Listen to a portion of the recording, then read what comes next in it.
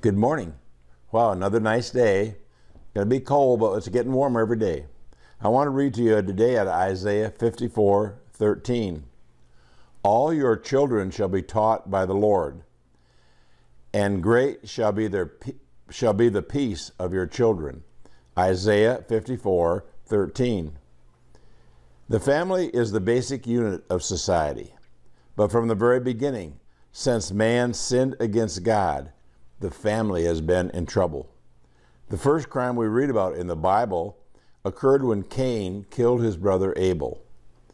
Instead of love, family life all too often became marked by conflict and tension. For the best results in marriage and building a stable home, follow the instructions of the one who performed the first wedding in the Garden of Eden. Those instructions are in the Bible. The reason the family is in critical condition today is that we have neglected his rules for a successful home. We have put self in place of sacrifice. We have valued things more than we've valued people.